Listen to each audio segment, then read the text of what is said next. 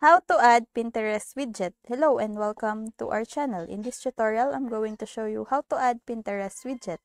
So please watch till the end to properly understand the tutorial. So to begin with, I have to note that as for right now, the Pinterest app widgets are only available for on an iOS. Unfortunately, if you have an Android, you will not be able to do that officially. You will have to look for some shortcut or workaround, probably some third-party applications that will help you to do that. But regardless, it will only be available only in iOS 14 or higher version, officially at least.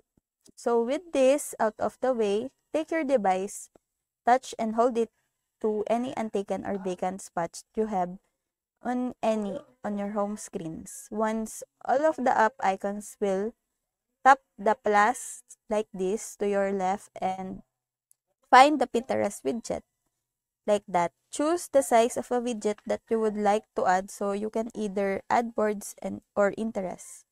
Add the shortcuts for my boards, the smallest one, then add the widget in order to edit it and choose the board that will be highlighted over here.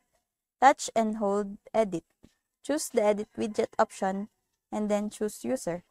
If needed, choose the board that you would like to be displayed and the refresh or update rate at which this widget will be, well, respectively updated and renewed. And well, here I have it already. So that's it. I hope that this video helps.